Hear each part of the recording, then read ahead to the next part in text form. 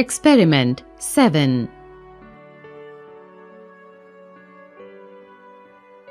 Aim.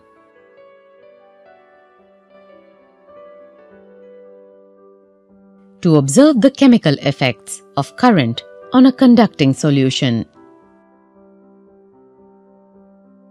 Apparatus required. 2 discarded cells. Sandpaper. A battery.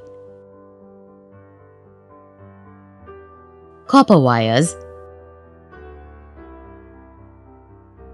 A beaker. Water. And common salt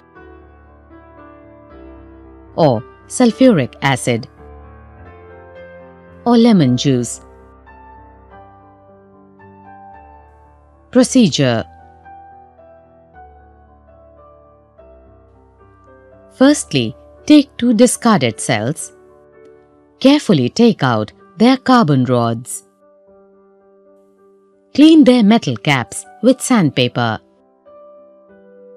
Now, wrap copper wire around the 2 metal caps of the carbon rods and connect them to the 2 terminals of battery.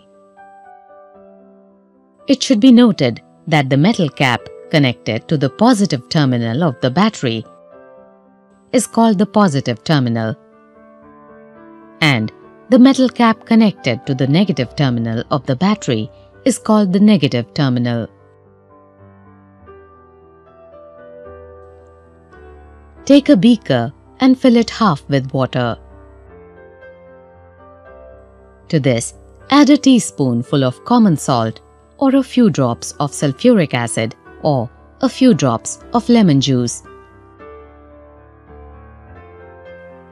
Now, immerse the 2 carbon rods in the beaker, making sure that the metal caps of the carbon rods are above the water surface.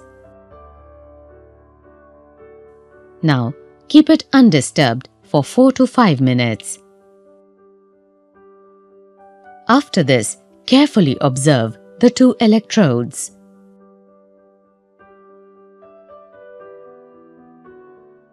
Observation. After some time, some gas bubbles are observed at the 2 electrodes. Conclusion. These gas bubbles were at hydrogen gas at the negative electrode and of oxygen gas at the positive electrode. These bubbles are formed as a result of some chemical reactions taking place in the solution. Precautions. During the experiment, we should carefully make all the electrical connections. The carbon rods should be kept at some distance in the solution. They should not touch each other.